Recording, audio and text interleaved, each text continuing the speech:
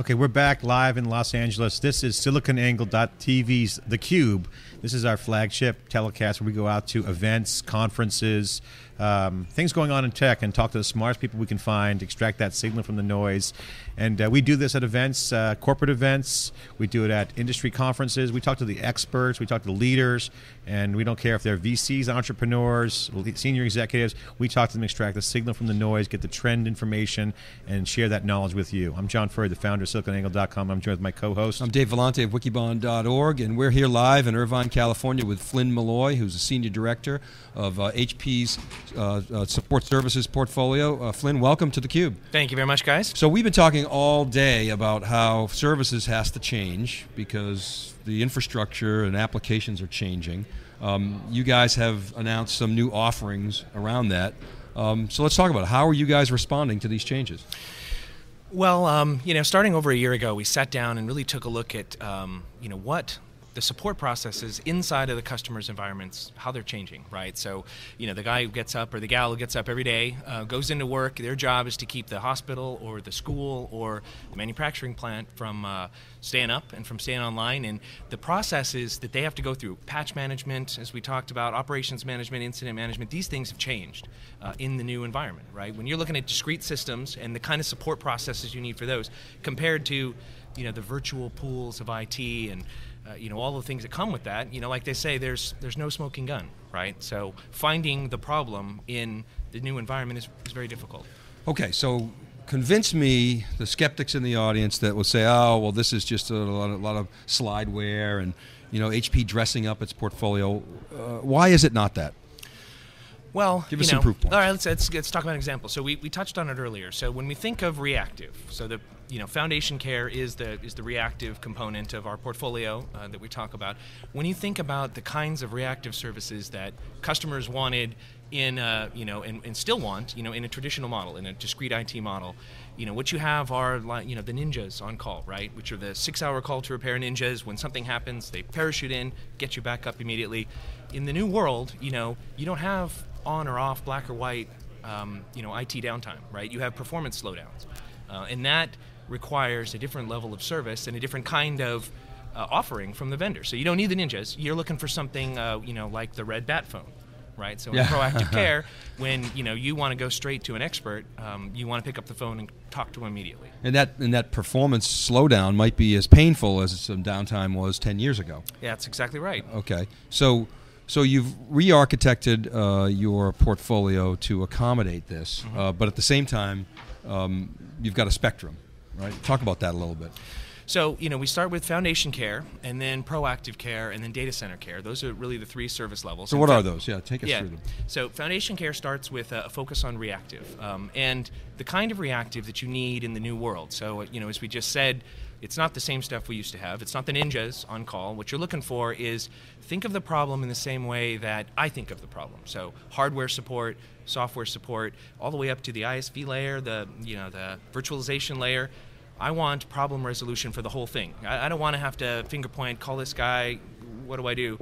I need someone to walk the whole problem through with me. So that's part of our offering in foundation care is, you can have these spectrum of support all the way up to the ISV layer if you need it. That's a new support service called collaborative support inside of foundation care. Okay. So that's foundation care, that's reactive. Yeah. Next step up is proactive care, which Michelle touched on, which it builds on foundation care, but then it brings in all of those proactive elements. And all the things we've been talking about today. All the things we've been talking about. And, different kinds of services designed to reduce the complexity in the environment. So, an example, talked about patch management. I got a good story about that. We have a big event called HP Discover every year. It's a big customer event in the summertime. And the most attended breakout session in this big customer event, we have breakout sessions on cloud, unified communications, network topology. The most attended breakout session was patch management, just like the vendor had said. And while you go ask customers about it, right? I mean, they're going to say, I've got 14 patches that I need to upload. I don't even do patch management anymore, right? It's too complex. And so what we do is we offer a set of proactive services specifically designed to take that complexity away. You don't need that complexity in the old world. When you got a tower, right, that's stacked on, you put your patch right on that app, it's right on the tower. In the new world, it all kind of mixes together like a big soup. So what we do is we put our best practices in place, we put proactive scans and patch management tooling in place to specifically say this is the best way to do it. So that's it a takes the complexity out. premium offering, right? Yep. And what are the prerequisites? Do I have to have Gen 8? Do I?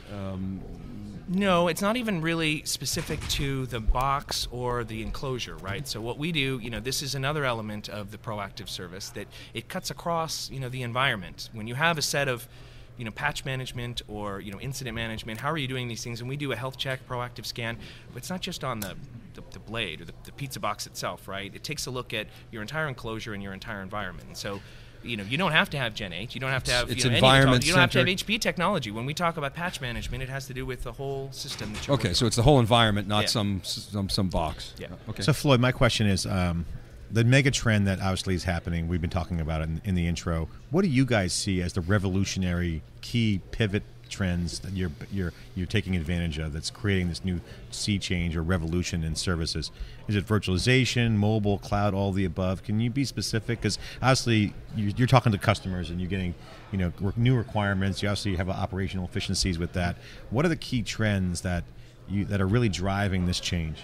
So I think, and we've touched on them already, I think virtualization, the maturity of virtualization, even in the last year, if you were to look at the Fortune 5000, how has virtualization as a key part, key pillar of the new environments, how has that accelerated? It has been rapidly accelerating over the last year. So that is a very important part. When you virtualize out across, a hyperscale environment, how you manage it, right? The processes that you manage, your incidents, the operations, how you do it, it's just different, right? When you start to look at where the problem set is, what the technology is.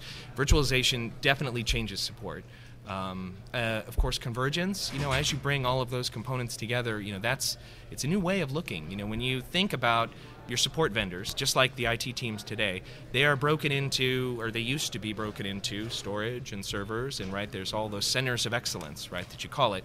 In convergence, just like bringing the software layer together with the hardware layer, it is a new way of looking holistically at the whole thing, right? You got to look at all those components acting together.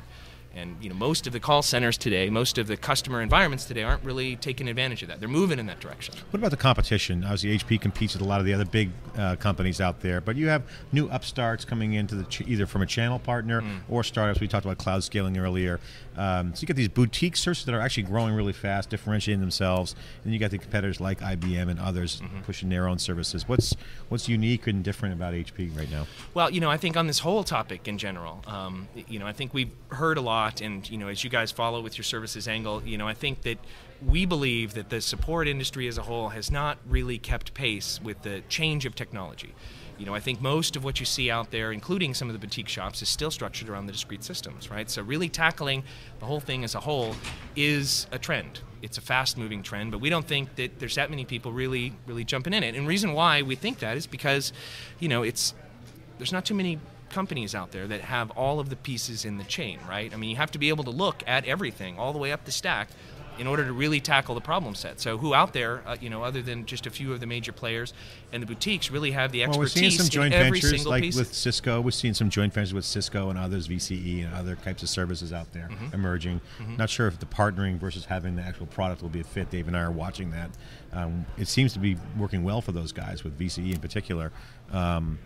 Well, in HP, I think the trend is your friend there. I mean, we just wrote, did some study on this, and we see that the whole converged infrastructure play is going to be the dominant approach in the marketplace by 2017, well over half of the sales. So, but I wanted to come back to the offerings just to make sure we had those down, if I may. Please. So we got foundation care, we got proactive care. I think we get those. Then you've got data center care. So what is that? Do these build on each other, or is that?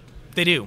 They do. The concierge service, or? Well, so yeah, you've foundation care is sort of the base level reactive, with all the components, reinvented for this new environment. Then proactive care layers on top of that, which brings in all the proactive elements that we talked about, not just the tooling, the direct to experts, the rapid call in to the Advanced Solution Center.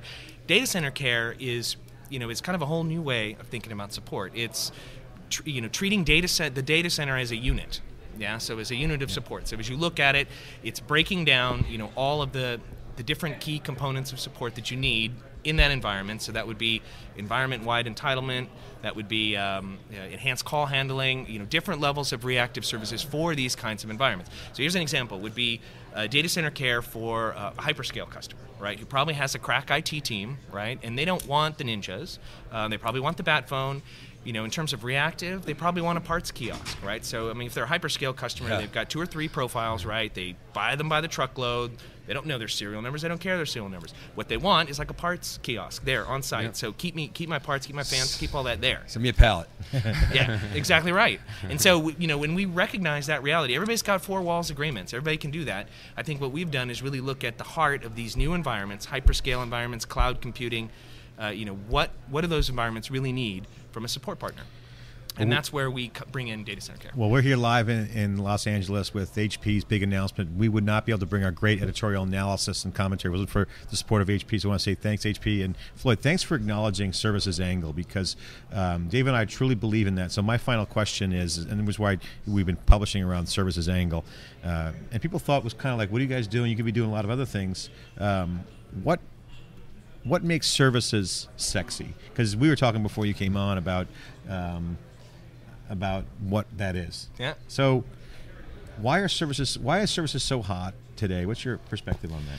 Well, so I believe that at the heart of services, in any kind of service, you've got IP, you've got back end, but when you think of services, it's people, it's brains, right? And we've talked about this before. HP has a great reputation in the market. You ask a lot of people, what do you love about HP? They say the people. Why do you love the people of HP? It's not the marketing guys or the sales guys, right? They love the delivery guys, the brains. When you think about really what is happening, in unstructured data, when you think about what's happening, out in the industry, the social media, that's not technology that's driving that. It's people that's driving that. It's brain power. I'm thinking about some of your broadcasts and about the big brains that you put on there that put content out into the world.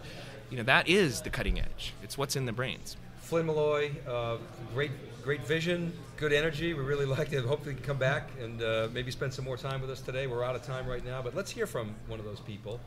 We've got a video from a TS expert. We've been running those all day, so let's hear from the people who are actually making it happen in the field. We'll be right back.